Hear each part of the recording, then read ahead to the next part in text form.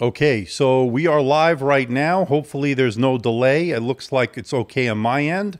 Let me know what you are seeing. Potato Goron, good to see you. Let's get this thing rolling. We have only 3 of you, but I think people will start to come in. So I think I know the problem, and hopefully we won't see this issue next time. There doesn't seem to be too much of a delay this time. So I think it had to do with the fact that I was trying to do it in 1440p, 60 frames per second, which turns out that I'm not really sure. So it's good to see that there's no delay. Cameron, good to see you, my friend. Yep, no delay here. So that's good. Welcome everybody back again. I'm sorry I had to have a few technical difficulties to get tongue-tied there. Got a new microphone here. This is the Shure SM7B, and it is a new microphone that I'm trying out right now. I was using the Rode Procaster from Rode, and so far I think it's sounding pretty good. But let me know, people. Do me a favor, if you're watching, make sure you hit that like button. It helps get it spread out over YouTube, and it would also help build the channel as we get more interaction, more growth. If you're not already subscribed to the channel, go ahead and do so. I got a lot of good stuff coming. I reached out to Lenovo, and Lenovo, hopefully I should be getting the ThinkPad Z13 hopefully soon, and the 16. So that's going to be coming very soon. And also the ThinkPad X13S, which is that, I believe that's, or is that the one with the brand new Snapdragon? So we'll see. I know Cameron likes them, but we're going to talk about, for now, we're going to talk about this, my 1 week using the Dell XPS 13 9320. It's the Dell XPS 13 Plus, and I'm liking it so far, but not perfect. Like everything in life, there are some things we got to talk about, but for the most part, I really like it. Now, the design is pretty stunning here, as you can see, as we have 28 of you filed in already. And I got to say, and I think Cameron, I know you don't like this device, because I remember the comment you were leaving on the video, which is fine. You know, look, it's not for everybody. You know, sometimes not everybody's going to please everybody. So it's, for the most part, doing very well on the channel. In fact, there's a lot of interest, whether or not people are liking the device or they think it's too much of a compromise in terms of lack of 3.5 millimeter headphone jack, lack of ports for the most part, although you do get the 2 Thunderbolt 4 ports on this laptop, 1 on each side. And of course, 1 is being taken up when you're using this device. So I think there's a lot of controversy surrounding this, and a lot of people are criticizing it in a sense for the fact that, they're trying to make a device here that's pretty minimalistic, to say the least. And I think for the most part, they've succeeded in the design here. Now, there are some problems that we need to talk about, and that is the lack of a function row. Now, it doesn't bother me personally. I know some people have not been happy with this. And by the way, this flashing is from the PWM that it uses, or the pulse width modulation. In real life, this is static, so no worries there. Now, that is the PWM, Cameron. Now, the thing is with this is that this stays on all the time. In other words, when you're watching a movie, when you're doing anything with this, it's going to be always on. And when it's always on, that could be a little bit annoying. I'm not going to say to you that it's been perfect. I think it's okay. Now, I did reach out to Dell, and I'm going to follow up with this, of course. I want to see if they can maybe do a firmware update that will basically allow you to maybe turn that off when you're watching a movie or what have you. And I think that might be the solution here when it comes to the Dell XPS 13 Plus. Now, there are 2 fans in this, okay? It does get a little hot. I want to say overly hot during maximum load. But when I'm running this under the optimized mode, or the regular mode, for lack of a better term, and it's pretty good in terms of the thermals. It doesn't get overly hot in terms of the surface temperatures, and I'll talk more about it in the upcoming video. But it definitely will get a little bit warm. There are 2 fans. I did open it up in the video, so you saw what you can upgrade, and that, of course, would be that SSD. It's an M.2 PCIe Gen 4 SSD, and it really fast reads and writes on it. Now, I have 512 gigabytes of SSD storage, and I got to say, it's been working out pretty well. I don't really need to upgrade it just yet, but I do have that option, of course, down the road with the ability to swap it out and get more storage. So I like that. Now, having said that, the keyboard I'm absolutely loving so far. Now, this keyboard is another controversial feature, and I'm not really sure why, because although it does look like it might be very shallow and not very comfortable to type on, it is an edge-to-edge keyboard, and I'll get to your comments and questions in a moment. It is an edge-to-edge keyboard, and I think it's very comfortable to type on, and for the past week that I've been using it, it has been pretty comfortable. I have not had any issues in terms of the being able to type comfortably, like if I'm doing a Word document, banging out an extended or long email. I've had no issues with this, and I've been using this as my main laptop for the past week. Now, the edge-to-edge keyboard's great. Now, this deck, of course, and we'll get to the touchpad in a moment, this haptic touchpad, but this deck over here, if I do have a criticism, is that these are a little bit sharp edges here. So when you're typing on it, and if I can show you here, your wrists will be resting against that. And I don't want to say it's uncomfortable to the point where you can't do it, but I felt it. You know, I did feel it. So it's a little bit of an adjustment there.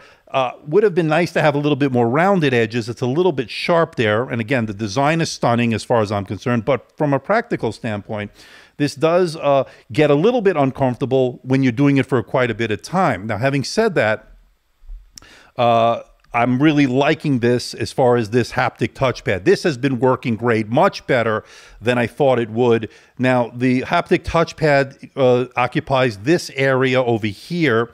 It has a haptic engine, so it does give you a vibration or some feedback when you do click, and it's actually worked out pretty well so far. And I gotta say, the responsiveness, the two-finger scrolling, the gestures all worked well. So really good job on that. So I'm loving the keyboard, loving the design, and of course you can see it here. This is the platinum color, but it also comes in the graphite. And the thing with this is, of course, this will show less fingerprints, this platinum color. But if I'm going to get the graphite in, and I think I will because I spoke to my contact at Dell, hopefully I'll get that graphite model in. We can compare the two. We'll see how the fingerprints is and that and so forth. So let's take some of your comments and questions. Let's start from the beginning here because I know I missed a few people.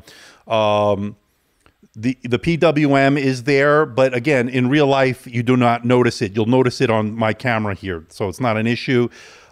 Is the XPS lacking ports? So I did mention it, right? So there are two Thunderbolt 4 ports, one on each side. One is used to charge, so when it is charging, you only have one. Now, the saving grace here, of course, is the fact that you do get Thunderbolt 4. So what does that mean? Well, you can connect to Thunderbolt docks, which will have a multitude of ports and connections.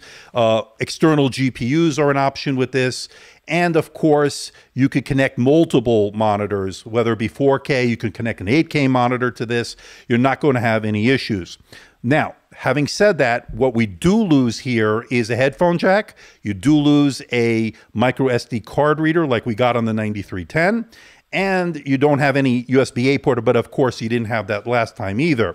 But having Thunderbolt 4 does make up the difference in a lot of ways. Now, I'm not going to bash them too much on the lack of ports here for the simple fact that for the way I use this, and I think a lot of people are going to use this, that's not going to be too much of an issue. And again, you could always get a Thunderbolt dock when you're in your office or you're docking at home. You don't need to have all the ports on the device, but you do have that ability through that Thunderbolt 4 ports. So that's going to be pretty good. Now, the other thing, and as the commenter here is saying, there's no switch for the webcam. There's no webcam shutter, and I talked about in my unboxing and first look video, and that would have been nice to have on it. We didn't have it last time. We don't have it here. Now, according to Cameron, I didn't expect it to beat AMD or AMD Silicon, but is this battery life particularly bad? So let's talk about the battery life. But before that, he's saying AMD has USB 4 support, which is Thunderbolt 3 minus royalties to Intel. So that's a good point. So let's start off with the fact that the scores I got, now it definitely beats out the new M2 MacBook Pro that I've been seeing some of the results of the Geekbench test. This definitely did better. This did over 9,000 on the multi-core. They did, I think, 7,000 or 8,000 and change. So this definitely outpaced that. But I think the M2 MacBook Pro did a little bit higher on the single core. I got a little bit over 1,600, close to 1,700 on my latest test. That one I think did 18 or maybe 1,900, I'm not sure. But again, where you're going to see the benefit of this is the multi-core scoring about 9,200 on my last test. You will notice some thermal throttling, and I'll talk about this in my upcoming full review. It will throttle under load, but it's not too bad. And I'm actually getting good sustained workloads on this. And I ran the Cinebench R23, and I'll talk about it in the full review. But yes, Cameron, over 9,000. And we can look at it in the video when I show it to you, but it's obviously very good when it comes to multi-core performance. Now, this has the Core i7, this has the Core i7, what is it, the 1260p. So this is a 28-watt CPU. It has 12 cores. It has 8 efficiency cores and 4 performance cores. And you know, of course, that's going to help out, hopefully, with the battery life and all that. Now, having said that, I know, Cameron, you asked about the battery life. I showed you in my unboxing video, I got about 7 hours and 15 minutes, give or take a few minutes, on my continuous web surfing test. Now, keep in mind one thing. This is the OLED display right here. The OLED display will use more battery life than the IPS options that are offered on this. And now, having said that, if you go with the Full HD Plus, which is also a touch display, or the 4K UHD Plus, a touch display on this IPS, you're going to get about an hour to 2 hours more than this one, maybe even more, especially with that Full HD model, less pixels to push, and of course, not being an OLED, meaning you'll do a little bit better. Having said that, the battery life I got on this, like I said, is the 7 hours and 14 minutes. That's continuous web surfing test over Wi-Fi at 150 nits. What does that translate to? I've been seeing about 5 to 6 hours of mixed use depending on what you're doing. So just keep that in mind. Now, the benefits of the OLED display, and I showed you a little bit in that unboxing and first look video, is the fact you're getting the excellent coverage of the color gamut. You're getting the really color accurate display here. It's going to be better than the IPS. You get the really deep blacks, the super vibrant colors, and of course, the high contrast. Good to see Digital Slang here, my friend. How are you? Glad that you were able to join us tonight. Everybody, check out Digital Slang's channel. He's got some great live streams, great videos. Good to see you. I hope you are doing well. Is the Full HD non-touch screen mat? So, Dominic, I think we went over it last time. That Full HD Plus on this XPS 13 Plus is a touch display. And is it matte? No, I think all three of these are going to be glossy, although there is an anti-reflect coating on it. You will notice some glare and reflections as I wave my hand on it. And yes, the Cameron is correct. The OLED does burn through battery life.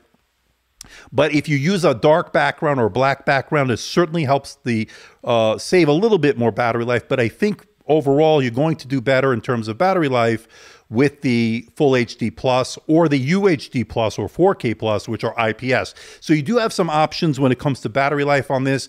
But as a content creator, as somebody who likes to have the OLED, I'm a big fan, a big proponent of OLED. I think this one is really, really special. It's a great display.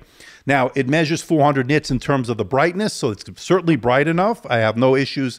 But I think the IPS versions, both the Full HD Plus and the UHD Plus, are rated at 500 nits, so it's even brighter. And I think Dell does a spectacular job when it comes to the IPS displays as well. Based on some of my usage in the past models, I would have no hesitation recommending, especially if you want better battery life, of going with the IPS models. Would you recommend this over the HP Spectre? Well, so here's the thing. This is not a 2-in-1 convertible. The HP Spectre X360 14, which would be the closest to this, would be an excellent choice. But I'm going to look forward to the refreshed models here for 2022 before I give judgment. So let's hold off on that. Let's see what else Cameron has to say. Thank you, AMD, Apple, for pushing efficiency. Great to have competition in the CPU space. Just wish Dell would give less lip service to AMD, but because Dell loves Intel. So I've talked to Dell, Cameron. I've actually mentioned this when I met with them in New York back in January. Is there any way we can see an AMD variant on the XPS line? And they didn't say no, which, you know, of course, means nothing at this point. But they didn't say no, and they didn't say yes. They were very coy about it, and then they leave all their options open, as they say. So hopefully they will have one. Would I think we're going to see one? I don't think so right away. And I think one of the reasons, and I don't know if this is a legitimate reason, but I think it has to do with the Thunderbolt 4. They're not having the Thunderbolt 4. And I think certain other things that come with the Intel processor. But again, they have a deal with Intel, I'm sure, and that's why they're not doing it. But there you go. So I think 13 inches, 1920 by 1200 is more than enough. And that was my next point, actually. So if you go with that Full HD Plus IPS display, 1920 by 1200, 16:10, most people will be perfectly fine with that. Now, the reason I chose the OLED model, which you see here, with its higher resolution, and I can give you the two right now, is because it does have better coverage of the color gamut, and it does have more color accuracy. This is 3456 by 2160. Now, the other thing that you will not get on this, and I mentioned it, I think I mentioned in the last live stream, you don't get a higher refresh rate option on this. Neither do you get on the 15 or the 17 either, which would have been nice. Now, 90 hertz refresh rate, or maybe even 120, would of course take away more battery life, but at the same time, we should have that option, and I pretty much would anticipate that being the case next year, but we didn't see it this year, just for those that are wondering. So right now we're 16 minutes into the live stream. I want to say hello to everybody. Good to see everybody once again. My 1 week follow-up with the Dell XPS 13 Plus 9320, which you see here, is actually worked out pretty well. Now, it's not cheap, as I told you. A starting price of about, what was it? What did we say last time? $1,400 with the Core i5 model. But of course, if you go to the Core i7, you go up to more RAM and more storage, you're going to pay more. I paid $19.99 with tax here in Nevada. It came into over $2,100. Certainly not cheap, and you are paying for a lot of the aesthetics here. It is absolutely, absolutely gorgeous here, and I'm loving it. According to Dave Hagen, I'm assuming some people who like this design would like it with a larger display. Do you think Dell will expand the design language to its larger XPS notebooks in the future? And that is a very good question, Dave. The truth is, I'm not sure, because I think this is the first time we're seeing this design. There is a chance we couldn't see it coming up, I would imagine, but I'm not really sure if Dell is going to do it to the others. I guess they're waiting to see what the reception has been to this design, and then they can pretty much look to see if they can expand it out to either the XPS 15 or to the 17. No problem, Cameron. And I know you killed me, man. For those that don't know, I did my first video on this. I did the XPS 13 Plus unboxing first look video. And by the way, we're approaching over 30,000 views already. On the XPS 15, I'm already over 60,000, pushing 65,000. So very, very good interest in it. A lot of controversy, obviously, with this design. But for the most part, I'm liking it. I did mention, again, a little bit uncomfortable with that. I've been using it for the week, and what's really stuck out to me is it's a little sharp here when I'm typing.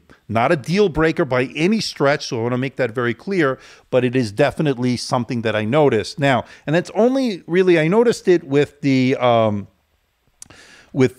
extended periods of time, but really when I'm not, you know, I'm watching a movie or anything, I'm not really affected by it. And this haptic touch engine's working out pretty well.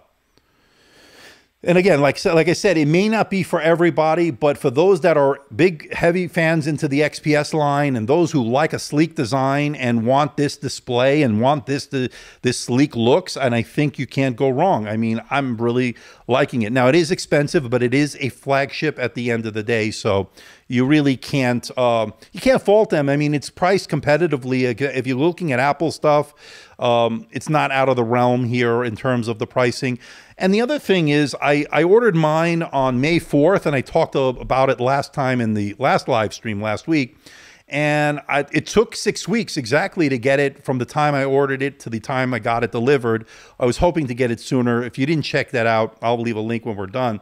The little saga I had with FedEx, which really screwed the pooch on this. Not really Dell, but more so FedEx. And Dell, by the way, to their credit, as I mentioned last time, they credited me $100. They took $100 off the price for my troubles. If you didn't see that, check it out. Good to see Mallory. How are you? Good to see you again. I'm glad you could join us.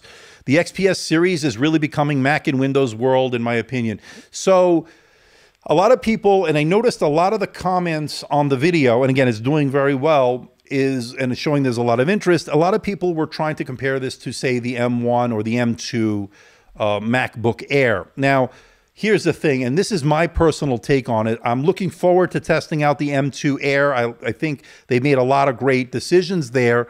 But aesthetically, I like the way this looks. This is a pretty stunning laptop. There's no notch on the top here. It's a pretty stunning design, if you ask me. This has a 55-watt battery, and as I mentioned earlier, I got 7 hours and 14 minutes on my continuous web surfing test, 5 to 6 hours mixed use, depending on what you're doing. He couldn't see it flickering. So again, people that are asking, is this flickering in real life? And I keep harping on this because I'm getting a lot of questions on it. No, it is not. It is PWM, or pulse width modulation. It is picked up only by the camera. And this is a static bar, so this will always be on. And one of the things I would like to see in a firmware update is an ability to turn it off, especially when you're consuming media, watching Netflix, Amazon, and YouTube. Yeah, it does look clean. It's definitely a minimalist, clean look. It's a stunning look, in my opinion. Simply stunning is what I said. I think I called the video. It does have a great look. And as far as the battery is concerned, I don't think they could have gone any bigger in terms of the battery, Cameron, because of the design. And one of the reasons, by the way, they said they added this capacitive row as opposed to physical keys. Take it for what it's worth. This is what they told us, is that it's to allow for better cooling, better efficiency. And I'm going to talk more about this in the upcoming full review. But I think this has got some pretty good efficiency on it. However, that OLED display will eat battery life. So I don't have an IPS version here, either the Full HD Plus or the UHD Plus, to see the difference between the two. I would imagine, as far as battery life, with this 55 watt-hour battery, you're going to get about 2 to 3 more hours at least on the Full HD Plus, maybe an hour to 2 hours maybe on the 4K. I don't know. I don't have them yet, but there you go. And good to see our good buddy Robert. How are you, my friend? It's been a while. Been traveling a lot, I'm sure, and you've missed my live streams, but I'm glad to see you here, my friend. Yes, we're looking at the XPS 13 Plus. Very, very cool stuff. And if Asus can do it, yeah. So what you're talking about, again, maybe I missed the comments in the chat, but I'll try to catch up. But the Asus ZenBook Pro Duo, and hopefully I'll get the newest version into the studio to check out, that has 2 displays and stuff like that, with the 2 screens. So, you know, look, the bottom line is, these were controversial moves, obviously, but they wanted a better headway in terms of the thermals and the thermal envelope. And apparently that's made a big difference to them. They were able to put in a 55 watt-hour battery. I believe it's bigger than last year. And again, I'm not seeing outstanding battery life, but again, OLED displays, I've never really seen outstanding battery life. So there you go. The Flow X13 and not the ZenBook. So we're trying to figure out what's going on here. XPS 13 specs are good, but the same price you can get the Asus X13 and the 3050i in good battery life. By the way, I have my full review on that pretty much ready to go. I know I'm behind on that. I love that device, by the way. It's been pretty good. Oh, we got our first super chat, and oh no, once again, oh my God, guess who? Let's add it to the thing. So Robert with $100 super chat. Unbelievable. Wow. So thank you so much, Robert. Really, really. Yeah, I know. Right, Randy?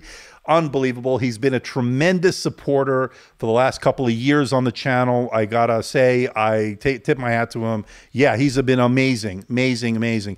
Again, for those that want to give super chats, super stickers, memberships, help on a monthly basis, and super thanks when the video's over on the replay. If you want to give a little thank you or whatever, just to show appreciation, or you don't have to, it's not required.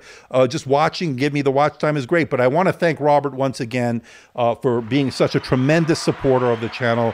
And hopefully we'll link up one day and go have a drink somewhere, just hang out. It'll be great. So yeah, I agree. He's been amazing. So generous, but you deserve it. Thank you. I appreciate that, Pine to Pine 3.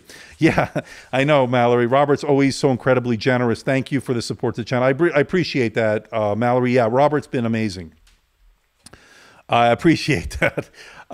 So getting back to what we were saying, and thanks to Robert's generosity, we can get back on track here. The XPS 13 Plus, to me, is if you love the XPS line, which I do, I'm a big fan of it. I like the way it looks, just the overall aesthetics. I love the displays, love the displays.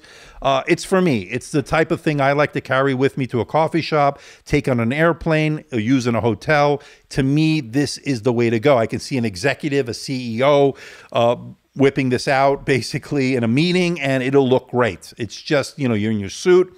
You're going to look great with this. Now, having said that, not perfect, like I said, a little bit sharp edges. We just took a look at about a couple of months back, the Lenovo Yoga 9i, that 14-inch with the rounded corners, really good. I really like that as well. That's one of my favorites this year. And this is really sleek looking, but a little sharp in terms of the edges. You could see it here, and you could sort of see it there. If I put it to this camera here, it does dig into your wrist a little bit over there, right there. So yeah, it's not the most comfortable, but it's not a deal breaker either. I just wanted to bring that up. You like that coming up, right? Let me give it one to India. This is for my people in India. Coming up. There you go. All right. So good to see everybody. We have 95 of you watching. Let's see if we could break 100 again. We broke it last week. We got 93 of you, 29 likes with 93 people watching. Hey, people, hit that thumbs up. Let's help this get spread out of YouTube. If you're noticing, I got a new microphone here. I mentioned it earlier. This is the Shure SM7B, a very popular one. I'm going to use this for now on. I think, let me know how it sounds. I like it, but I'm going to see if it will replace my Procaster from Rode. But so far, it's looking pretty good. And good to see Jeremy Tartar here. It's been a while. Good to see you, my friend. Oh, my God, you're battling COVID. Hopefully, the recovery is going to go smoothly. But still decided to tune in. And well, hopefully I could take your mind off the COVID a little bit, but I know that's going to be hard. I prefer the new XPS 15 over the 13 Plus. The battery life on the 15 is much better than the 13 Plus. Now, for those that are wondering, and thank you, Jeremy, hope you are going to feel better. The XPS 15 9520, I reviewed that on my channel. It's got over pushing 65,000, I think, right now. We're going to head into 100,000, hopefully, on that video.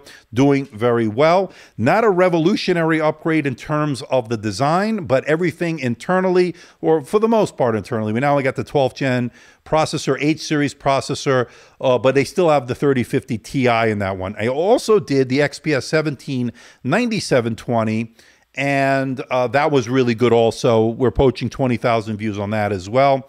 I appreciate that, Mallory. I try to do my best. I know I'm a one-man band. I do my best, but I certainly appreciate when people are recognizing my hard work, because I'm doing it for you guys, and I'm also doing it because I love to do it.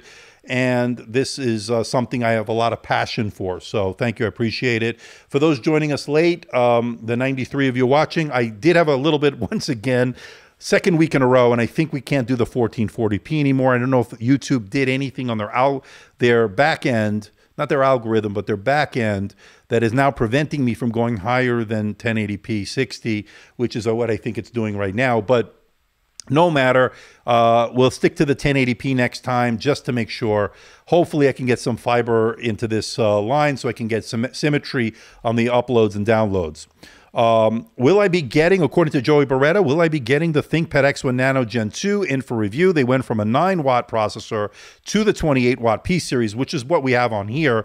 And yes, I will be getting it as soon as Dell sends it. I'm sorry, as soon as Lenovo sends it. Now, the other thing, by the way, is I spoke to Lenovo. I don't know if anybody joined me late. I will be hopefully getting the ThinkPad Z13 and hopefully the 16 very soon. That has the AMD processor, 6000 processor. And I also hopefully will get that new Snapdragon version, that ThinkPad what was it, the X13 Gen 1 or whatever. I just don't remember the name anymore. But anyway, it's with the new Snapdragon, Windows and ARM. We'll see how it does. I got a little bit of hands-on time with it when I went to New York to visit with Lenovo. Looks good. So we'll see. Again, we'll see about performance and see if Windows and ARM has made any progress, which I think it has. All right, excited about the Asus Fold 17 whenever it comes out. Yeah, I would love to get my hands on that. Hopefully I will. What about the ThinkPad X1 Carbon Gen 10? That's coming very soon. I spoke to Lenovo. Hopefully by next week I'll have that. So stay tuned. I just did one. I think I did the X1, the X1 Yoga Gen 7, which I'm finalizing a full review on. But I did a first look, which is pretty extensive as well. Performance wasn't so great on that. I think it had to do with the fact they went with a U processor. We'll talk more about that soon. And I don't know. I can't wait to get in the X1 Carbon Gen 10. We'll see how that's all going to go. All right. So my overall takeaway so far, and again, I still have to release my full review on it, so I'm going to save some stuff for that. But I'm really liking the XPS 13 Plus. I think the design is a bold design. It's controversial in some manner, but it depends on who is going to use this and for what purposes you're going to use this. Now, would I do video editing on this? Probably not. Would I do some Photoshop? Yes, I would do some light video editing, maybe 1080p, but I wouldn't do 4K. Not that it couldn't handle it, or I would use something with a bigger display and with a discrete GPU. But having said that, great travel device. It is expensive. For the one I have here, of course, $2,000 is nothing to sneeze at, and it's definitely a premium priced device, of course, no doubt, because it's a flagship, but it's definitely something that I really gravitate towards. I think the design is very pleasing. I love the keyboard, and I'm thinking the haptic engine on this has been very, very good. The only thing I would change is this capacitive row, allow you to turn it off when you're consuming media. Other than that, it actually works out pretty well as far as the responsiveness of it. I have not had any issues with it. How does the charger look? I showed it in the video. It's very small. It's a 60-watt charger up from the 45 from last year. And I thought it was very easy to take with me, put it in your bag, or travel with. Again, I think if you want better battery life and you don't want to have to carry that around, I think you're going to do much better on that Full HD Plus IPS, which is supposedly gorgeous in its own right, or go with the 4K IPS. I'm not sure battery life on that. I would imagine they both do better than this one, which I got 7 hours and 14 minutes on my continuous web surfing test, 5 to 6 hours of mixed use. So you will have to take your charger with you. 28 watts versus 15. So this actually is a 28 watt, and it's definitely, I noticed the difference in the performance. And again, like I said, and we could show you here, is with the screenshots, we got some pretty good scores on this. A 9124 on the multi-core, 1592, but I actually reran the test recently, got over 1600, I think 1650 maybe, and then I got about 8900. It just varied a few times, but this is pretty much what you're going to see. And then I think I did another one here. Let me see. This one got 8982 and 1692, so very close. 1692 is here, very close to the 1700. So, it's a very nice increase in terms of the last year, the 9310 in terms, especially in the multi-core performance, but also the single core, a little bit more in the single core, but not much. And then, of course, it has Iris Xe graphics, which are not going to blow anybody away in terms of AAA gaming, 4K video editing. Not really what this is designed to do, but there you go. So, yes, thank you so much. I appreciate that, NS. And then I'm going to try to get to people's comments. I'm just bouncing around here. Thank you for the review and amazing work. I'm in the previous review, Dell XPS 13 Plus outperforms the M1 MacBook Pro 13. Yes, I think it definitely outperforms that. How is it comparable against the M2 MacBook Pro 13? From the ones that I've seen, as far as the Geekbench and stuff like that, this has a better multi-core performance. This has over 91 or almost 9200 that I got in the last test. That one got I think what I saw some videos and some people have been running tests. I think the 8500 mark, maybe the 8200, something like that, but definitely was less than this. When I saw that, it did better in the single core, which is important, of course, for everyday use, but not much better. I think it's pretty comparable in some ways. So, you know, you just have to see. But of course, where you're going to be benefiting on that MacBook Pro is going to be the battery life. You expect to get better battery life out of that one. Does it come in space gray? Actually, this comes in graphite, which is a really nice color. I showed in the video the two colors, so if you didn't check it out, no, it does come in. But I actually like this platinum for the simple reason I think it's just going to show less fingerprints. So there you go. All right, we have 87 of you watching. Oh, boy. Let me get some water here. But good to see everybody showing up for these videos. And not only showing up for the videos, showing up for the live stream. So it shows me that there's interest in this. Is it scratch resistant? Yeah, you know, so far I noticed it hasn't been too bad. I've been very careful with it, of course, because I did scratch my 9310 and the 9510 from last year. So I've been trying to be a little bit more careful. But as far as this glass deck here, this is glass over here, really, and that's over here as well. Really, really durable so far. It must be some sort of Gorilla Glass, I guess. Does it get warm in use? Yes, it does get warm under heavy load. Right now, it's almost cool to the touch. There's no... It's not heated up, but I'm not really doing anything on it. When you do put it in performance or ultra performance mode, I should say, you will notice it does get a little bit warm, and I'll talk about it in the video. And it will throttle down a little bit, but again, I need to do my full testing on it. But it had pretty good sustained load, so I'm not really disappointed. The performance has been good, shown by the numbers, over 9,000 on the Geekbench multi-core score, so it's been very good. How is the battery life versus the MacBook Pro M1? I think the M1 is going to do better, obviously, because this is using an OLED display, not a, what are they using? A mini LED or whatever they're using. This is an OLED display, and traditionally, we've seen historically, of course, that OLED displays tend to use more battery power because of the pixels, and obviously it has to light up the individual pixels. So it's black, and if it wants to light up white, it lights it up white. So you have to understand, if you use a black background, you'll do better, or dark background, you'll do better in terms of the battery performance. But for the most part, you're going to do better on IPS, that's for sure. Best Windows laptop for college. It just depends on your budget. There's so many out there. There are really good stuff coming out, people. It's just a matter of what? Personal preference, whatever you might like. All right. How is the charger? I talked about that. Let me just go back a little bit so I don't want to miss anything. Again, we want to thank Robert for that really generous super chat. Anybody else want to give a super chat? It certainly helps out. I had to shell out $2,000, my friends, to get this. So that's been pretty good. That display, according to Tom, looks really thin. Can you show on edge?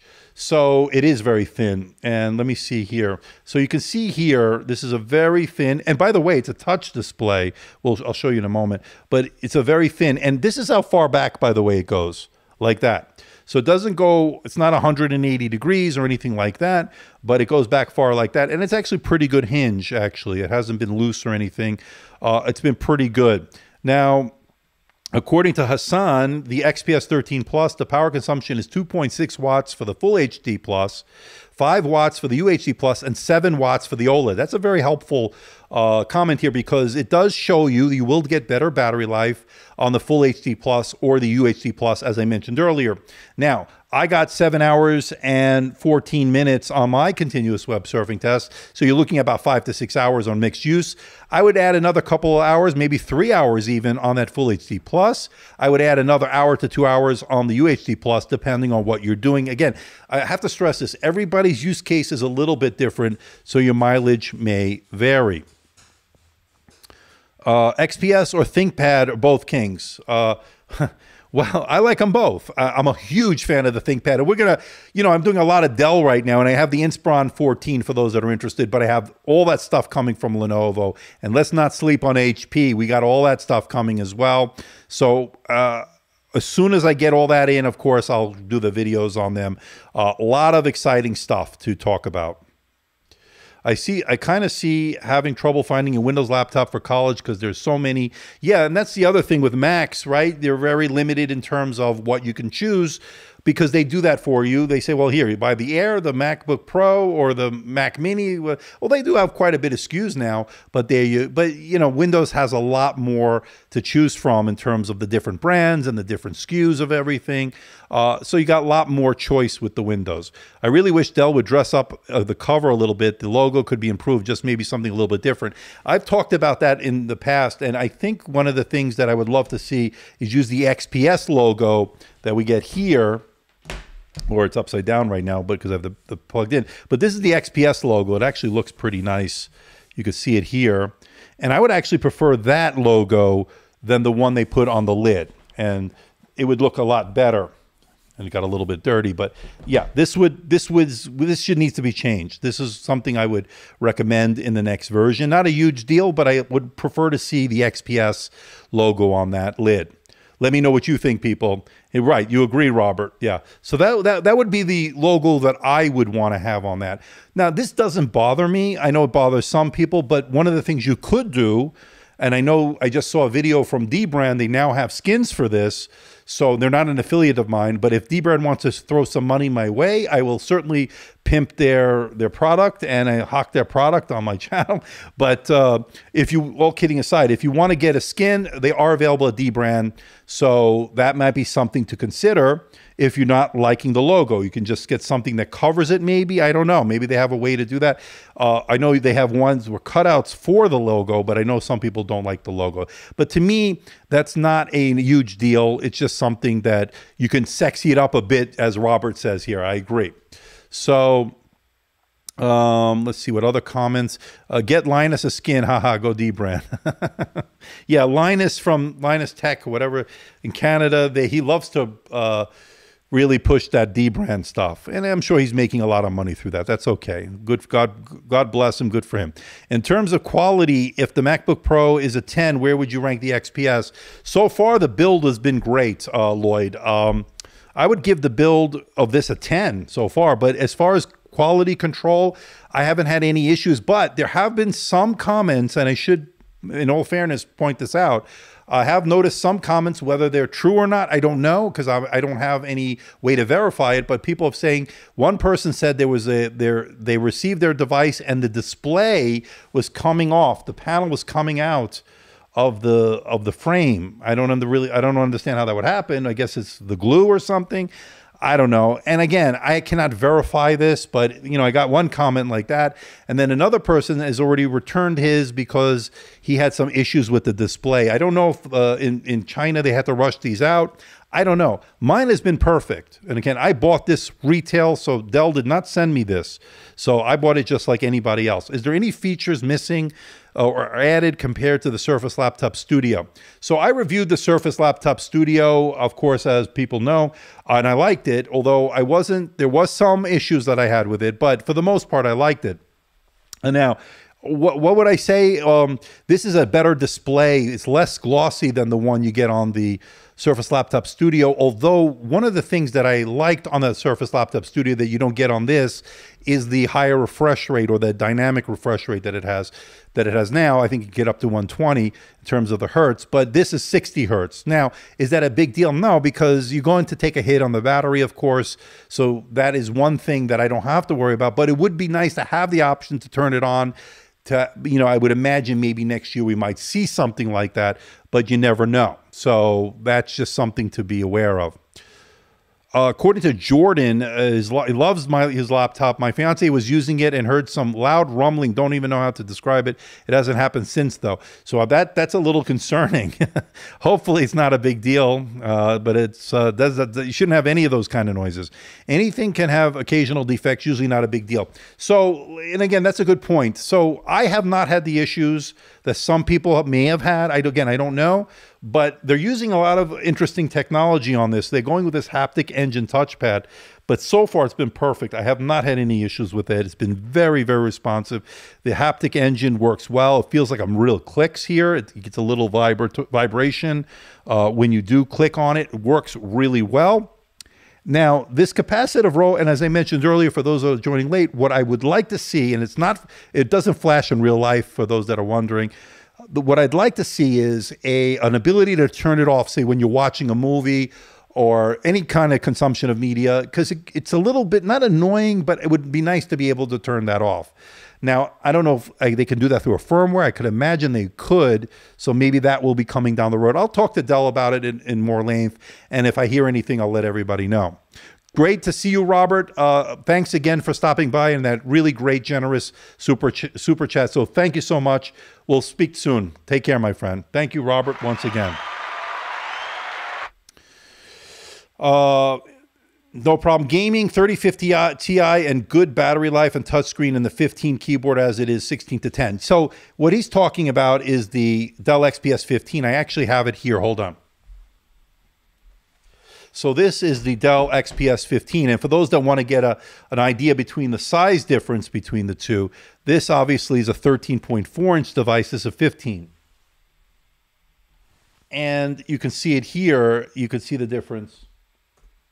This also is OLED. So these are the same OLED displays, just bigger on this one. Same resolution, 30, what is it, 30, well, I forget what it is. It is, and they have the same resolution, I believe. It's just 3456 by 2160. It's both 16 to 10.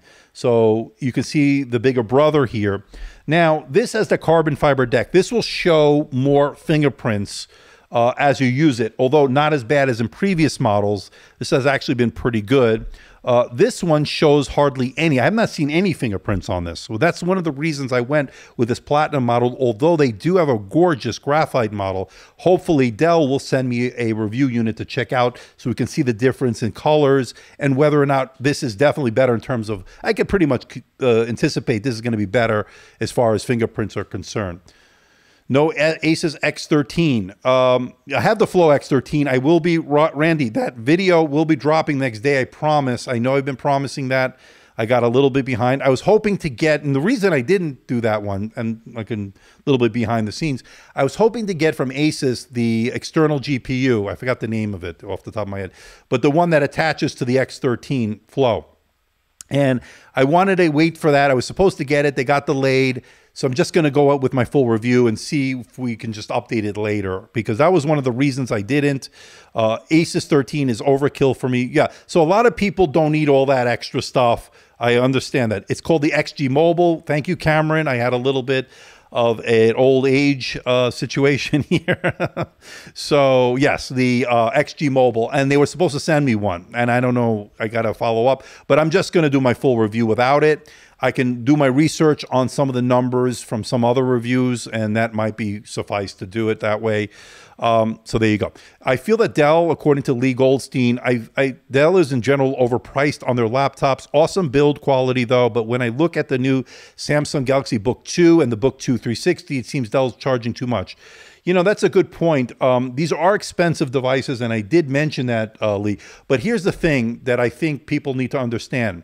The build quality on this, I think, is better than the Samsung Galaxy Books in general. This, I think, is a better build. And the other thing is, one of my biggest complaints on the Samsung Galaxy Books that have been recently released is that they're only 1080p. Now, only 1080p. Would be nice for a higher option, but again, of course, they're going to have problems with battery life, of course, too, since they're using that Super AMOLED technology. So, I think I like this one better than the Galaxies, but then again, the other thing is, and this was my other complaint, thank you for bringing it up, Jordan, 16 to 10 is what I like, or even 3 to 2, which I love, but 16 to 9, I think just at this point is outdated. Now, with the exception of gaming and with the exception of consuming media that is optimized for 16 to 9, for the most part, I think 16 to 10 is the way to go, or even 3 to 2. I've got some laptops from HP, 3 to 2 we're going to talk about very soon. Yeah, I don't like 16 to 9. I think we've pretty much moved on from that, except for Samsung. They have not moved on from that. Do not buy this price at full price, according to Potato Goran. Dell's pricing is ridiculous. They are consistent discounts almost every month, and you can extra 10% off just for signing up for the Dell newsletter. That's a great point. Yes, they're constantly running sales, so just keep your eye on the link in the description below. I do have links for it.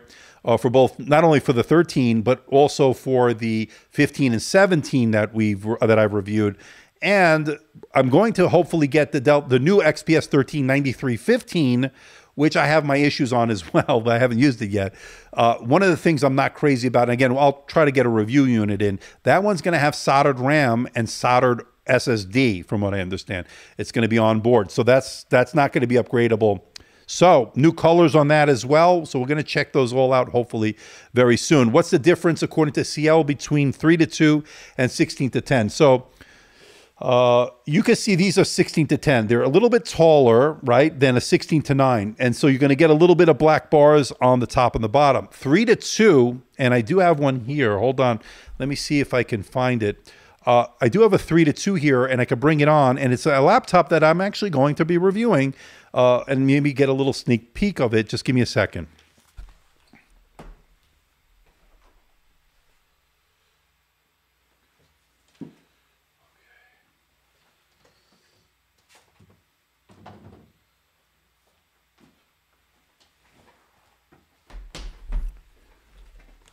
Okay, so this is a 3:2, and we're gonna bring it on to here. Let me push these a little bit back further.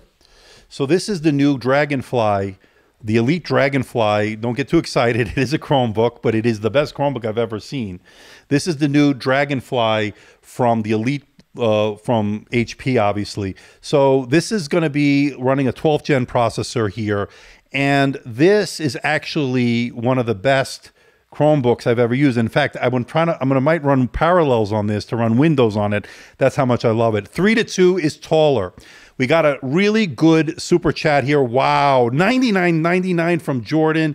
That is amazing. Holy, you know what? Wow. Thank you, my friend. That's 2 super chats today. One from Robert, one from Jordan for $100 each. Wow. That is just amazing. Jordan, I appreciate it. So this is the HP Dragonfly, Elite Dragonfly Chromebook. And, you know, Chromebooks have come a long way. I know a lot of people don't like them on my channel, but this thing has been pretty amazing. Now, this has a LTE / option for 5G later on. This is running, I have a SIM card in it. It also is a 3:2 aspect ratio. It's also got a really nice display. 2K display, QHD plus, I think, display. It's a 3:2 aspect ratio. It's obviously a touch display. It also has a pen that I just dropped, a pen that charges magnetically to the side here, or actually connects right here, and you can see it there. It just goes to the side here. And I'm going to be doing a video on this. I know some people don't like the Chrome, but this has got to be the best Chromebook there is. This is from the Dragonfly, and the Elite Dragonfly has been great so far. So very, very nice. But again, I wanted to show you what a 3:2 difference between this and the other one. So we could bring in this one, and we can see these two here side by side, and this will show you how much taller. And I think when you're consuming online stuff, when you're doing cloud-based computing, this is going to be better because you'll get more on the display. You'll do less scrolling when it comes to web browsing. Yeah, this is typical of any 2-in-1 convertible. So the hinges are pretty good on this, but you will notice a little wobble in any 2-in-1 convertible that you see because of the way the hinges are designed. Not using a pen on that, no. And I'm also shaking it a little bit, but you get this with any. And again, it's a little bit taller, so it might just move a little bit more. That's something to be aware of course. The Graphite 13 Plus on the website looks very high end, but on the video it's just so-so. So on video, okay. So I've seen it in person. I've used it obviously. This is this is not the Graphite. This is the Platinum. This is not the Graphite, for those that are wondering. The Graphite, if you go to Dell's website and go to my video, I show you the difference between the two. It's darker. It's more of a space gray style color. And it's actually worked out pretty well. We've got 92 of you. It's been a great live stream, by the way. Thank you for the 2 very generous super chats, one from Robert and the other one from Jordan. Very, very cool stuff. I appreciate it. Well, I almost fell off my chair. Thank you. I appreciate it. And it helps goes to finance all this because, well, these two I don't, but this one I paid for with my own money. All right. So let's see. Microsoft's, let's see. Potato Gorin is saying Microsoft, let me get that right there. Surface are one of the few that have 3:2 on all devices. Yes, that's one of the things that a Surface has is a 3:2. It's going to be that taller display. I love it. You see it on the laptop Go 2 that I recently reviewed, laptop 3, laptop 4, Surface Pro 8. All the Surface devices have a 3:2 for the most part that I can remember. But yes, all 3:2, and I'm a big fan of 3:2. And I think one of the reasons that the Surface line exists is to show other OEMs what's possible. So they made the move very, very early on to 3:2. All right, so I will point out that the Surface Pro 8 and the SLS, or the Surface Laptop Studio, are rock solid for Slim Pen 2 by design due to their different kickstand modes. Absolutely. Obviously, I have my Surface Pen 2 that I have here. I use it all the time on the Surface Duo 2 that I have, and then, of course, any Surface devices that support it, I use it. It's been great. Andrew, what do you think about the 2-in-1 laptop's durability? Well, it just depends on who's making it. They're all good. I mean, look, I have one right here. This one is going to be very durable. I mean, the materials made, the metal used have been rock solid. The design on this has been very good. So it just depends on who's making these and, you know, as far as quality control. And again, when you're making these in multitudes of large numbers like Dell is, you're going to have some sort of a few percentage or very minute amount that'll have some issues. It's just the way it is. Apple's the same way. It's just the way it is. The 1280p on the 13 Plus smokes the M2 in both the MacBook Pro and the Air. So yeah, even the 1260 did better on the multi-core. I didn't go for the 1280p. I probably should have, now that in hindsight, I don't know why I didn't, but the 1260p certainly for my needs is more than enough, and it shows over 9,000 score in the multi-core. Tells you everything you need to know. It's definitely capable, that's for sure. And again, the 1280p, it would be even a little bit higher clock rate on that, a slightly higher clock rate. So that's going to show even more, I think, performance potentially again. But iCracker saying that it's definitely better than the M2 in both the MacBook Pro and the Air. We'll see, man. You know, I'm going to get the Air in the studio. I'm not going to get the M2 MacBook Pro. It's the same old tired design that's been from 6 years ago, and I don't think there's any reason to go with that right now. Are the keys, which are so close together, prone to typo errors? I thought it was, but actually the more I've used it, I've gotten very accustomed to it. I find it very good in terms of tactility. As far as the key travel's been good on this. Very comfortable. I really, really like it. I didn't expect to like it, but I'm really liking it. So that, you know, tells you everything you need to know. How many laptops do I own? So I own the MacBook Pro that I'm live streaming on now. You can see it here. This is my 2019 MacBook Pro 16. I also have this Dell right here. Of course, the one I just did my video on, and this is what this live stream's main subject is. And then, of course, I have my Dell XPS 15 9510 from last year in that Arctic white finish, which is really gorgeous. I still have that, love it. And those are the ones I own. And as far as all the others, they're review units on loan from the brands, as I mentioned. So I always mention whether I buy it or I get it as a review loaner, but I'm always upfront in terms of that. According to iCracker, the M2 and the new Pro has been shown to overheat and throttle, and that's with a fan. The MacBook Air is done for. So if for heavy sustained loads, of course, with having active cooling, such as the MacBook Pro, that's going to be better than the Air.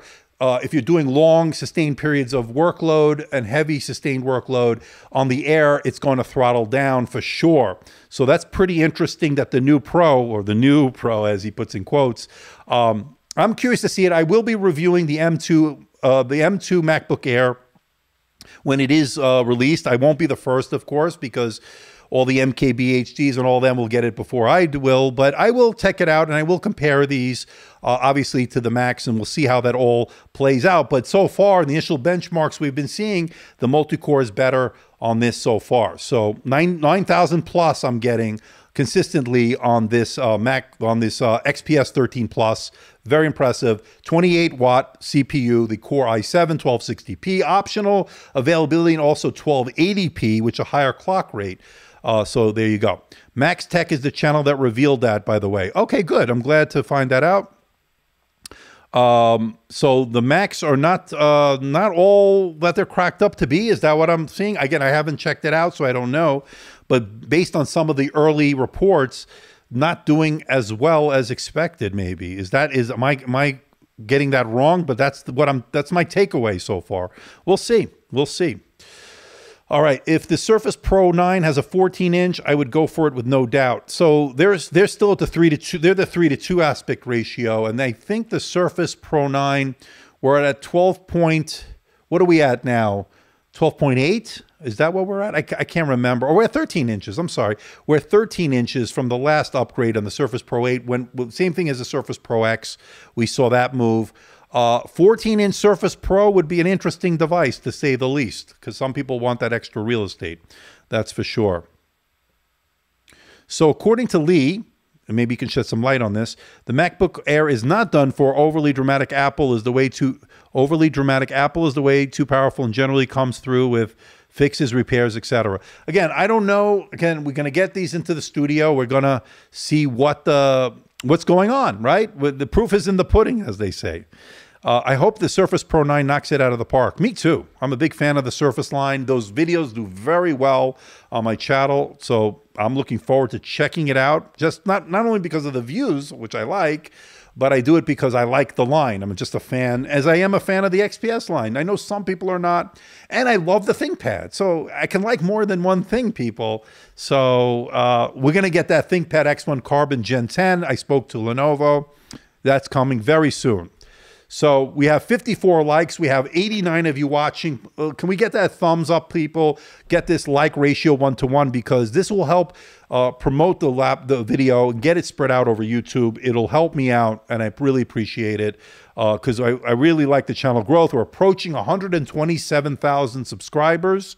We hit over 28 million views on the channel. I want to thank everybody for the support, and they've given me over the years, that's for sure.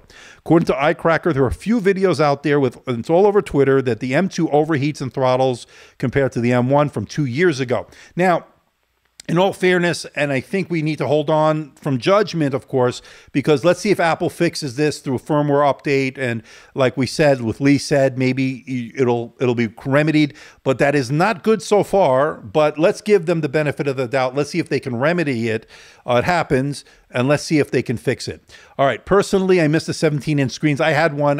Remember, I had the old MacBook in 17, and would be more attention to a larger size screen laptop. One of the things I absolutely love, by the way, is my XPS 17 that they sent over. It's not mine. It's actually Dell's. I'm sending it back, but I'm going to compare it to some other things. 17-inch to me is great for those that are creatives, that want to do things as Photoshop, Lightroom, video editing, color grading. Having that screen real estate, especially on those really good, crisp IPS displays that Dell does, really good, especially the 4K plus resolution on that. Really, really good stuff. According to Marcel Haber, do you show some testing with Photoshop, Premiere, Blender, etc. Your full review? Would be nice to see how fast it is in rendering and editing. I can do that. I don't, my videos are long enough as it is.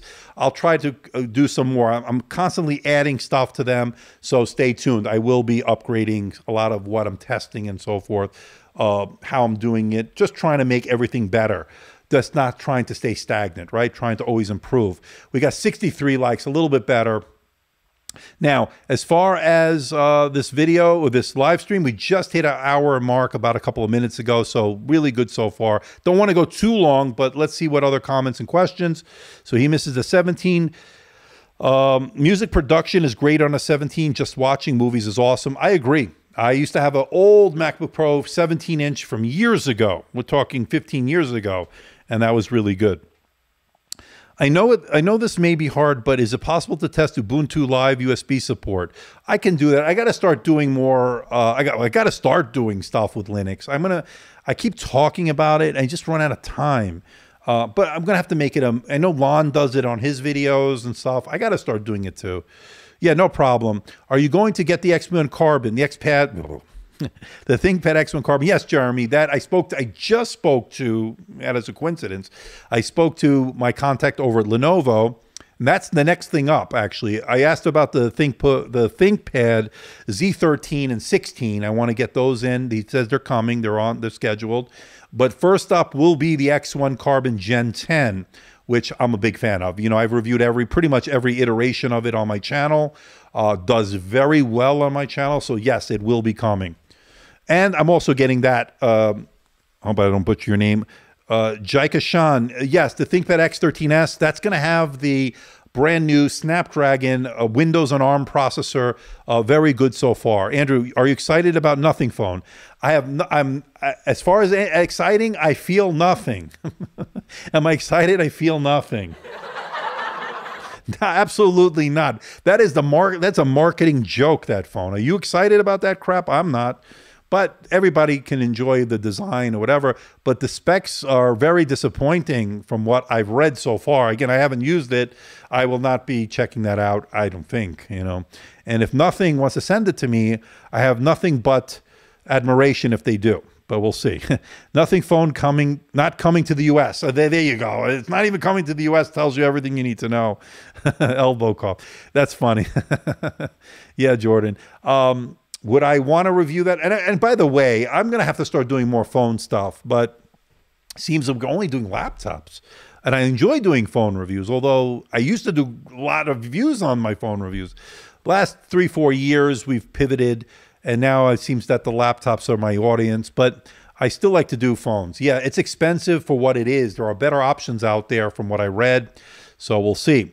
For the Rex is saying, for the XPS 13 Plus, do you think the 3.5K touchscreen is worth the extra cost? So here's the thing, and I touched upon it already, and we'll talk more about it in the upcoming video. The extra money you pay for the OLED to me is worth it only if you're into watching movies on the screen, which I am, and you're doing any kind of creative work. The extra pixels, the extra screen brightness, or not the screen brightness, I should say, extra color accuracy, extra coverage of the color gamut does pay dividends for sure. Now, that being said, if you go with the full HD Plus, which I think most people will be perfectly fine with, you're going to get at least a couple of hours, maybe 3 hours more in battery life, maybe more, I don't know. And it's an IPS display, it's supposed to be gorgeous. It's also a touch display, so you're really not losing too much other than that extra crispness, the extra sharpness you get with the OLED. But again, the battery life for some is going to be the deal breaker. So go for the maximum battery life if that's important to you. Again, everybody's use case is a little bit different. So you really have to take that into consideration. Hopefully that helps. Did you ever test the 12 Gen U series like the 1265U? I just tested the 1255U in the Inspiron 14 2-in-1. That video should be dropping tomorrow. And the U processor. So I'm going to reserve on saying what I think about it so you can watch it. That being said, I think that's my second foray. The first one I saw was on the X1 Yoga Gen 7. I didn't do my full testing in that video. I will have that full review in the next day or so as well. That one is not going to be as powerful. These U processors, these 12 Gen U processors are not as powerful this time around. And, well, they're not as powerful, I should say, as the P series is what I was trying to say. They're better than last year, marginally better, I think, than what we saw from the Tiger Lake last year. So we'll talk more about it in the upcoming video that I have on these. The U series is good, but I'm a much bigger fan of this P series. These 28-watt CPUs are really good, especially this one here in the XPS 13 Plus. Oh, yes. Yes, Sharkfin, I'm sorry. And my comment's being suppressed? Jeez Louise. Okay, Sharkfin, I'm sorry. Let me try to get some of your, here we go. My apologies. How freaking ironic that the flagship laptops are somewhat shrinking in size while smartphones keep getting bigger. Cue the Alanis Morissette song. I have not been ignoring you, Shark Tech. I just trying to randomly go through the chats. My fault. Yes, the flagship laptops are somewhat shrinking. Look at this thing. This thing is amazing as far as the size is concerned, but the smartphones seem to be getting bigger. Yes, that is a very observant of you to say that. Yes, for sure, I agree. The ThinkPad T14 Gen 3 with the AMD Ryzen 6000 will be nice. So I'm going to hopefully get one of those as well. Again, I think the order that's coming into the studio, just so you know, first up is going to be the ThinkPad X1 Carbon Gen 10. Then I should be getting, hopefully, the ThinkPad Z series, either the 13 or the 16. I don't know which one's going to come first. And then we'll see what else comes in. No problem. Thanks for shouting. You got it, Shark FinTech. Again, I didn't ignore you. It was not done on purpose. I'm a one-man band here. I'm doing the best I can, but I appreciate you coming once again, of course, checking out the live stream. All CPUs are good nowadays. Yeah, that's a very good point. I like, I've always said this, innovation spurs competition, right? So great stuff from AMD, great stuff from Apple. And Intel, which I thought was stagnant, and I called them out during the pandemic and everything, has really improved their processors quite a bit, obviously with these 12th gen processors. Started with the 11th gen. We're seeing big gains here, especially in multi-core performance with these 12th gen processors. Now this one, like I mentioned earlier, has the Core i7 1260p. That is a 28 watt CPU, 12 cores on this. That's 8 efficiency cores and 4 performance cores. And so far, I think the performance is really good, especially for an ultra portable, thin and light like this one is. In the far distance future, the laptop will fit in your pocket and you use your 16-inch phone to talk on. You're probably right about that, Randy. You're probably right. I didn't mean to laugh at you, but I see the irony in all this. Do you think that the XPS Plus design will make its way into the larger size? That's a good point, Jordan. I'm not sure, to be honest with you. I think this is a test run for them. I guess they want to see how well this does. Now, here's the thing. The one back there, the 15, the 9520, is very specific to content creators. So I don't think they might go with this design, to be honest with you, but you never know. I think one of the reasons why they won't is because, number one, they want to be able to put obviously the GPU in there, but I think creators might not like having this capacitive row. And the keyboard, I don't know, but it's a good question, and I guess time will tell. But right now, we don't get it. They just did it on the 13 Plus. Well, we'll see, though. Of course, you never know what happens in the future. Andrew, what's happening with Microsoft laptops? Haven't seen them on your channel for a while. So there's nothing really to talk about on that in terms of anything new. I did do, by the way, 2 weeks ago, I think it was 2 or 3 weeks ago, the Microsoft Surface Laptop Go 2. So I did do one, although I got a lot of blowback from everybody saying, why did I review that? Because A, it didn't have the backlit keyboard, which I pointed out, and there's a SKU on that nobody should buy. I don't want to rehash all that. Check out the video. It's on my channel. I go over all the pros and the cons, and I'm glad I reviewed it, by the way. Even though I didn't get the most amount of views, I think I got almost 10,000 or whatever, but I wasn't expecting a lot on that, but I wanted to cover all sorts of offerings, especially from Microsoft. I bought that one, by the way. So I took one for the team once again as well on that one.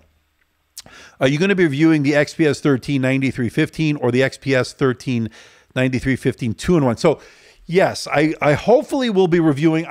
I know for sure I'll be doing the 2-in-1 because that's a new device, a Surface style device from Dell. I definitely we're going to review that.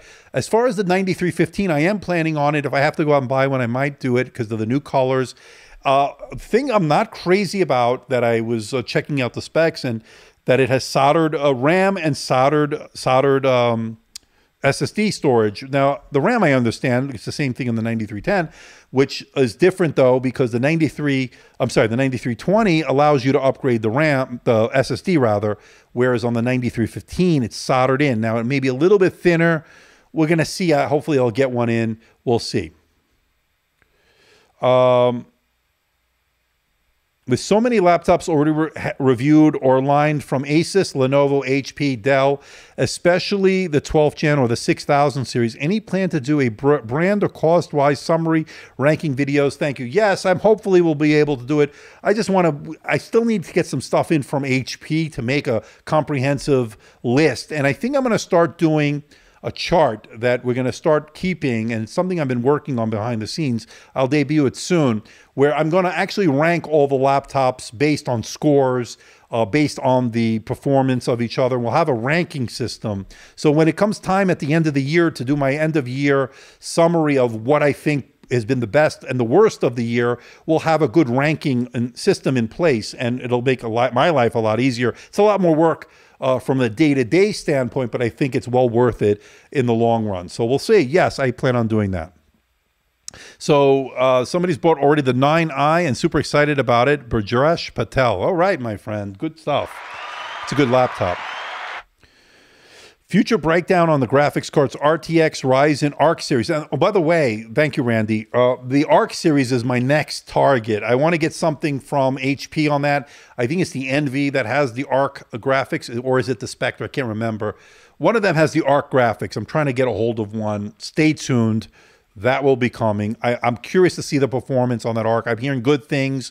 But again, until we get something in and I actually run my own benchmarks, I won't know. But the hype has been there. The behind the scenes word has been pretty good. So we'll see. According to Rex, you don't understand why these laptops have only 8 gigabytes of RAM. Will they ever give advice on the RAM? And some brands, such as Apple, charge 200 plus extra. Yeah, Apple's notorious for upcharging and all that stuff, nickel and diming their customers. I'm not a fan of that. None of the other OEMs do that. We got another super chat from Tom Byrne. $5 super chat. Fairest reviewer I've seen. Thanks. I appreciate that, Tom. That's very, very nice of you to say. And thank you so much for the $5 super chat. Everybody's been so generous tonight. I'm glad we're able to get this live stream in. I don't know how much longer we're going to go. We're already at an hour and 15 minutes, approaching an hour and 15 minutes. We have 81 people, 72 likes, so getting a little bit closer to that 1-to-1 ratio that I've been looking for. So that's been pretty good. That'll help me out. So hit that like button. Even if you don't like me, just hit it twice, okay? All right, it is Spectre with Arc. Oh, hit the thumbs down twice, by the way. That's what I meant to say. It is Spectre with the Arc. Yes, that was the one that I'm trying to source. Stay tuned on that one. I want to see how these Arc graphics specifically are going to. There you go. Go Tommy, go Tommy. Okay. A RAM upgrade from 8 to 16 is expensive in the most cases. That's why I love when you can upgrade it yourself, by the way, people. And case in point are the one I just did, the Inspiron 16, which I love, by the way. I think it's a solid 2-in-1. I got my editor's choice for good reason. And one of the reasons is upgradable RAM, upgradable SSD. There are 2 RAM slots. There's SSD, and that is upgradable. And the Wi-Fi card, Bluetooth card is upgradable. I love that because it gives you options, right? You're not tied to it. You need more storage as your needs grow. You have that option. Same thing for the video that I'm going to be releasing hopefully tomorrow, the Inspiron 14, the 7420. Now I did the 7415 with the AMD processor earlier this year. So now I'm going to be doing the next one. So we'll see how that's all going to go. The 7420, and that also has upgradable RAM, upgradable SSD, and upgradable Wi-Fi / Bluetooth. iCracker thinks the 13 Plus has Intel Arc graphics. It'll be a dream machine. I would love if this had that. I don't know the thermals on that. That's the thing that I have to question. We'll see. Again, I haven't checked it out yet, but we'll see. Great point. Thank you. I was just telling Nick, great point on that. Thank you, Shark FinTech rather. Yeah, I agree, Tom. I think the Arc stuff is pretty cool, and it's something that I'm really looking forward to checking out. Any information about the Acer Swift X 14 or 16? I got to reach out to Acer. It's about that time. We need to see something on that. I haven't gotten it from them, so we'll see. I have something coming next week, but I'm under an embargo on that. I can't talk about it, but that's going to be pretty interesting also from a good brand. You're going to like that, I think. You'll see something next week. 2018 Iris graphics. I don't know maybe I'm out of touch with this live stream as far as what's being said. What about the 2022 Hold My Beer Arc series? Again, Randy, I think these Arc graphics are going to surprise a lot of people. But again, I could be wrong. Again, I haven't tested it out. Early word is it's looking good. We'll see. We'll see. All right. Shark FinTech is saying these OEMs will get away with the lowest RAM SSD specs as long as they continue to tolerate it. Fight the power. That's right. You tell them. Yeah. So and a good case in point, it's even more egregious, is that there's a 4 gigabyte model. Was it the 4 gigabyte? What did I say to stay away from? Was it 8 or 4? But anyway, whatever the entry level one was for the Surface Laptop Go 2, stay away from it. It's not the one to buy. Get the one in the middle or the upper end one, because that one was ridiculous. I don't remember. Was it 4 or 8? I don't think. Do they still offer a 4? I think they do. Actually, thank God they got rid of the eMMC storage, but they went to the SSD, which is good. Although I would avoid that entry-level one because it still offered 4 gigabytes of RAM, which in 2022 is just a joke. I don't know what Microsoft wants to be able to say, hey, we have one for $599 or $490, whatever it was, the entry-level number. I guess it was $599, right? So that's the one to stay away from. Yeah, 4 gig is fine for Windows 11. You're kidding, right?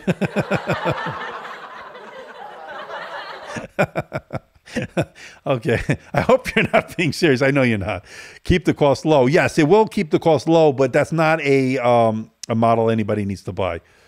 Never buy a laptop with 4 gigabytes of RAM. Yeah, I wouldn't buy a phone with 4 gigabytes of RAM, let alone a laptop with 4 gigabytes of RAM. Never, right, so there you go. Okay, so I got a little bit of a sneak peek. We'll talk more about this Dragonfly very, very soon. That was a very nice laptop so far. Is it any good for developers, this one? So I don't know. I'm not a developer, and I always get that question. I never feel comfortable answering that. I'm more of a creator.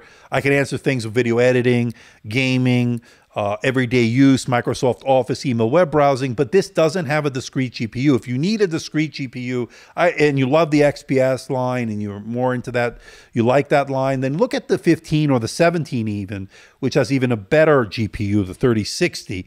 But as far as this one, no discrete GPU, so it's hard for me to recommend this for a developer. I think you need something with more horsepower. Correct me if I'm wrong. If any of my developers out there are into this, you'll know and let us know. So this is the Dragonfly. So this is the brand new Dragonfly, but it is the Chromebook version, and I'm absolutely loving it. Now, this is actually a Chromebook I would use, and I would like to run Windows on it through Parallels. I'm going to check that out very soon, because this thing is pretty amazing. The hardware is amazing. 3:2 aspect ratio. I'm going to have a video on this very soon. I gave you a little bit of a sneak peek. I wanted to show you the difference in size.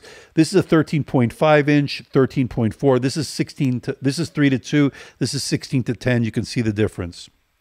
So Pine 3 has been using and developing Unity applications on the 9310, which is last year's model, and should be also capable of that. So that's a good indicator since he's doing already on that. So I'll take that for what it's worth. I think that's a good indicator that, yeah, maybe you can use the XPS 13 Plus. I just never feel comfortable since I'm not a developer, so I couldn't talk from that perspective or give my opinion from that perspective. 3:2 inch, 13 inches, amazing. Had it with my Huawei MateBook 13. Yeah, I love 3:2. I saw that. I remember I reviewed that MateBook Pro from last year, which that gorgeous green color. I have something coming very soon, but I can't talk about it. We'll talk very soon on that. Windows 11 can run 1 gigabyte of RAM without constant paging. Also, right now it uses 572 megabytes of RAM while I'm writing this. Okay. All right. That's good, Tom. Let me bring that to this so everybody can read that. So what you're saying, Tom, and I know I was making a joke earlier, but I didn't mean to disparage anybody. So you're saying you can run it. It actually is efficient, Windows 11. Okay. But for most people, and I would say, don't buy anything with 4 gigabytes of RAM. Not because it can't run. It can run. It may not run as great as you'd want it to run, right? And there's really no reason. And plus, you want to future-proof it a little bit. That's my take. So when Microsoft releases a Surface Laptop Go 2 with 4 gigabytes of RAM for $599, pay the extra $100 to $200 and get the 8 gigabytes, which should be the absolute minimum here. And that's even cutting it sometimes, and then going to the 16 if you have to. I would prefer to get 16 where you can, and I got 32 on this one, by the way. I got 32 on this one. So it tells you that you want to be able to buy something and use it for a few years. You don't want to have to become obsolete right out of the box, although they are going down in value as soon as you take it out of the box. Kind of like when you drive a new car off the lot. A laptop from 2010 will probably be able to run Windows 11, but it's not something we deem to be usable. So again, whether the issue is whether it could run. Yeah, it could run. Will it run from a practical standpoint? Will it run efficiently? Will it run enough for you to be able to use it? Is it usable? And that's a good point. Pine to Pine 3. Shin Thantun is saying M2 MacBook Air and XPS 13 Plus, which should I choose? Again, I don't have that M2 MacBook Air. Nobody does, or nobody's publicly said they've had it. So I will reserve judgment till I see something from them. But if any indication with that M2 MacBook Pro that has already been in the hands of reviewers, which is not showing as good performance as this XPS 13 Plus, that's a little concerning if you're the MacBook fan, because this one did, and here, by the way, you can see the fingerprint scanner in action. It worked pretty quickly.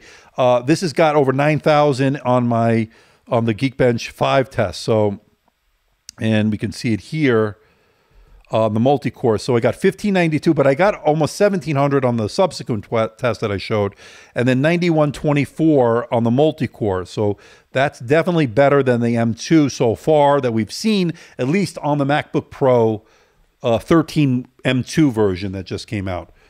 M2 MacBook Pro old, right. Hi, Andrew. Greetings from Argentina. Buenos noches, my friend. I bought the HP EliteBook 845 G8. Thanks for your review. Thanks for your reviews. They're always helpful. I appreciate that, Nicholas. Thank you so much for saying that. That's very nice. Yeah, it's over 3,000, Kieran.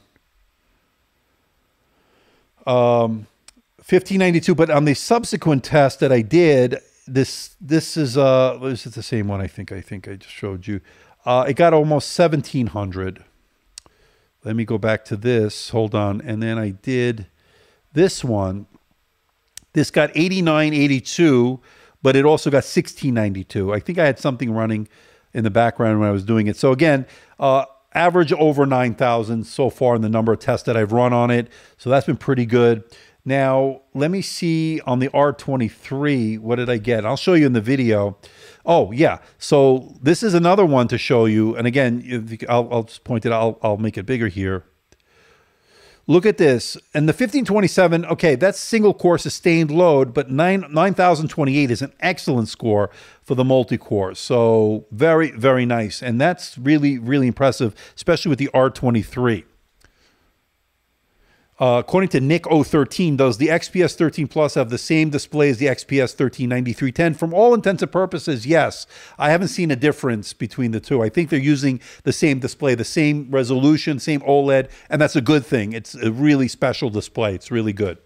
What about the MSI G27 Titan laptops? I'd love to do it. I do have an MSI laptop coming. We'll talk about that very soon. I have it here, actually, but I haven't really done my testing on it yet. That's coming on the next few days. I know I have a lot of backlog right now. I apologize for those people that are waiting for certain reviews, but I am a little bit behind. I think I got a little bit overwhelmed with stuff. I was supposed to go to Germany, a little bit update. I'm not going. I'm not going to Germany. Long story. I'll talk about it another time. I will not be going. However, I will be reviewing whatever I was going to see. I already have one to show in a video that I'm under embargo. We'll talk about that soon. Sorry, I can't talk about more, but I will not be going to Germany as I thought I was next week. I know you're doing your best. Thank you. I appreciate that, Pine to Pine. I mean, I really do. All right, so we have 91 of you watching. It's looking good so far.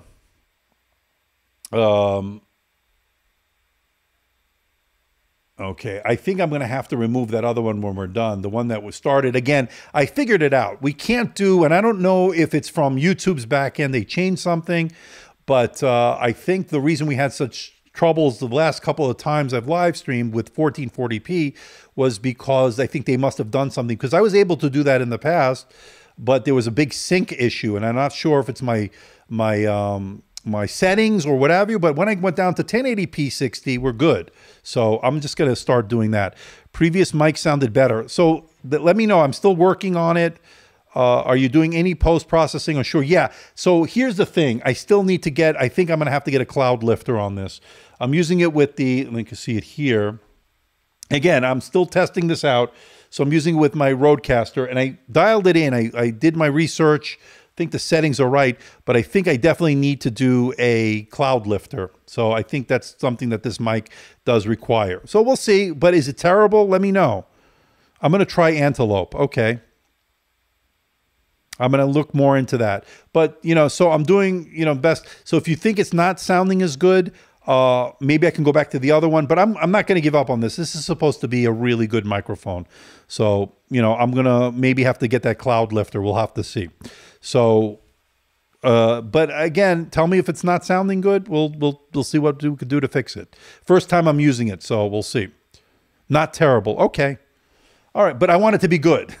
So I want it to be good. We'll see. I'm going to see how this all, I'm going to watch the replay just like a normal person would watch it, and let me see how it sounds. And then I thought I had it dialed in, but, you know, I could always, is it too low? I can maybe lift it.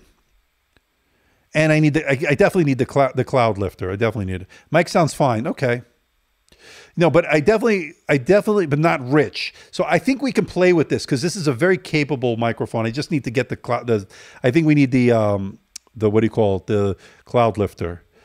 Sounds good. Okay.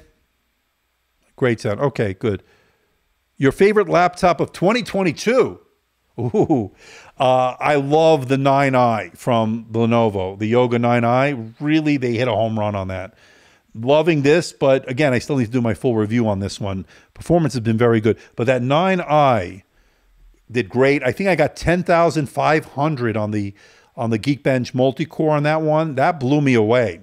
And I love the design changes they made. Rounded edges on that one, very comfortable to hold. OLED design, they brought an OLED option back. Again, still too early to tell. I got a lot more laptops coming, especially from HP. So this is not by any stretch all said and done. Loving this 13 Plus as well. So, but as far as a 2-in-1, I'm really loving that 14-inch as well, the 9i. I prefer the OLED simply because the OLED to me is the way to go.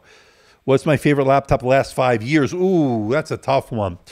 So the last 5 years, that's going to be a tough one. Oh, boy, there's so many good ones out there. One of them, and you might think I'm crazy, the HP Envy 15, the Spectre X, the HP Envy X360, the 15-inch was one of my favorite, although I would love a better display on that one. That was the only thing holding me back. The HP Spectre X360, the 13.5 or the 14, whatever they're calling it nowadays, is another good one that I like. So that's a really good one. And of course, my Dell XPS 15, the 9510 from last year and the 9520 for this year, although I love that Arctic White from the 9310, is also very good. Yeah. Yeah, the Yoga 9i looks gorgeous. That upcoming Yoga looks great too. So Yoga 7, right. So there's a lot coming up on this channel, people. I got so many things, and views are up. And whether you're a fan of the XPS or not, you know, Dell, a lot of, you know, some people don't like Dell. I understand that. Some people love Dell. I just go with what comes in and I judge it for each one on their own merits, whether or not. And I get a lot of comments, by the way, and this sort of bothers me a little bit. I try not to make a big deal out of it, but I get a lot of comments. And I'll give you a good example on this XPS 13 Plus, right? I got this one in, and people were upset that I even reviewed it. Now, I'm a tech reviewer, especially a laptop reviewer. Are you telling me that I shouldn't review the Dell XPS 13 Plus, a flagship from Dell? It's got to be representative versus the HP versus Lenovo. How can I say no to this? And I personally bought this, but why would I alienate certain segments of my audience and because another segment doesn't want me to do it? And these people are criticizing this laptop without actually even, number one, even seeing it in person, and number two, actually using it or even buying one and using it as their actual laptop on a daily basis. So people are just judging this right off the bat without actually using it. I'm using it. Yes, I did criticize them for removal of the headphone jack. I did criticize them. It's a little bit sharp on the edges here, but I'm loving the haptic touchpad. I'm loving the keyboard on this. I would like this to be able to be turned off when I'm watching movies, but other than that, those are not deal breakers, ladies and gentlemen. Then that's it. What's the problem with you reviewing it. Again, I don't know why people were upset. I had some people that were actually upset at me, like telling me, why am I doing this? I'll be doing the Z13 very soon, as I talked about it earlier. Why would I review it? Of course I'm going to review it. Even if I didn't like this laptop in terms of this laptop, but I actually do like it, I would do it objectively. And of course, they have to be represented in terms of Dell, HP, Lenovo, the main staples here on my channel. So why would I say, no, I'm not going to review it just because of certain people didn't like it? The views are up. The proof is in the numbers. Views are way up on these videos. I'm pushing over almost 30,000 in 5 days or 7 days, 5 or 6 days, or whatever it's been. And then the live stream is pushing 10,000 views, and the actual unboxing video is doing really well. So these are doing very well. So why would I not talk about it? And yes, they made some controversial moves on it, but I think for the most part, they hit an absolutely gorgeous laptop here. They hit a home run in terms of the aesthetics, the display, the size, and the overall build has been excellent. At least for me, that's what I've been seeing. Some of the heat, some of the best heat in pro wrestling is negative heat. Keep doing what you do, AMD. People are watching. I appreciate that, 12 Lionheart. Yeah, I just never understood why, and then I got the Apple fanboys coming in. I'm using an Apple here. I'm live streaming with an Apple. So don't call me an Apple hater. I'm not. However, I get these Apple fanboys that are saying that there's nothing better than the M1, the M2, and that there's nothing. Well, hey, people, this did better on the multi-core. This actually outscored the MacBook Pro 13 with an M2 chip on the multi-core. This scored over 9,000. That's something that the MacBook Pro did not do so far. At least I'm not aware of. So, I don't understand that. And then, you know me, I love AMD. It's my namesake, for God's sakes. I love their Ryzen 6000 series. I just don't get enough of them into the studio because they're not available. It's not my fault. I would review more of them if I would get them. We have a pandemic, people, and we have a supply shortage, and the economy is in the shithole right now. We're going to head into a recession, from what I understand. Gas prices are over $7 some places. This is absolutely ridiculous. So people don't have money to spend, and yet they're tuning in. So I'm very happy on that point. But the bottom line is that I'm going to keep reviewing it. I'm not going to let those people affect what I review. This is what I do. And yes, I'm going to get the haters. I'm going to get the Apple fanboys and the AMD people that don't want me to do any Intel, God forbid. Although Intel has made some great strides here with the 12th gen. Proof is in the pudding, right? So battery life will not be as good as the Apple. That's been a very efficient chip from day one. But again, I don't have any of the M2 stuff in just yet. I'll be getting them in. We'll see. I'll get the M2 MacBook Air. I'm going to order one. I won't be the first one to review it, but that's fine. And by the way, every time I do an Apple review, it doesn't get any views on my channel. I guess people don't come here for that. Lee Goldstein is saying, I find myself totally confused when I try to compare which is the faster processor for the money. AMD 5900 versus the 5800 versus the 12th gen. I just don't know. It just depends. Cooling, efficiency, all that stuff plays into it. Which is better, pound for pound. It just goes to show you the variety, the competition out there. I mean, I get so many laptops, it's hard to keep track of what I'm even reviewing sometimes.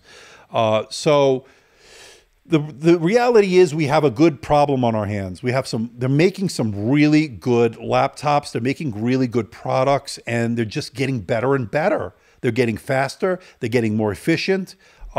These are good problems to have. And people criticize me, why don't I ever give a low review? There hasn't been a laptop that really is terrible, to be honest with you. When you look at objectively, they've gotten that good, even in lower price points. So, at the end of the day, we're going to see better and better stuff. And I think the improvements are coming. Do you know when you will get the new XPS 13 Non-Plus? I don't know. It's just when Dell can send me one, or maybe I'll go out of pocket again. We'll see. We'll see. Apple pushes PC, so it's good. So Apple's done an amazing job with their M1, the ARM chips, and I think that's helped out in the industry in general. It's caused AMD to up their game. It's caused Intel to up their game. And so who's going to benefit? The end user, the consumer. You're going to benefit from this because the innovation, the competition spurs the innovation. And I think that's good. Why is the RAM coming in soldered more and more than before? They want to get thinner and lighter. They want to get thinner and lighter. And you can see it here. Look at this thing. Now, would I prefer to have it a little bit thicker, have a bigger battery, and put in expandable RAM, RAM slots? Of course. I would prefer a little bit, a millimeter here and there. That wouldn't be a problem for me. But they want to get thinner. They want to get lighter. They took away the headphone jack. No more USB-A port. But you do get the two Thunderbolt 4, although one is being used when you're actually using this device. So there are compromises to be made when you get that small. And then, of course, the heat issues are going to be something to take into consideration. How do you cool this thing when it's so thin and light? So they are getting thinner and thinner, and they're skimping on upgradability and stuff like that. I really don't know why people criticize you for reviewing the XPS 13 Plus. There's still the XPS 13 without the touch bar with a normal touchpad. And I said that earlier, although one caveat on that, and maybe it's not a big deal for most people. It might be for somebody like me because I like having the expandable storage. You don't get that on that one from what I understand. But having said that, you could still buy the one from last year and it probably can get it on sale. And they're still offering that for at least for now. So that was a good one as well. The XPS 13 Non-Plus or the Samsung Galaxy 2 Pro 360. So my biggest gripe with the Galaxy Book 2 Pro 360, the display is 16:9. I'm not a fan of that anymore.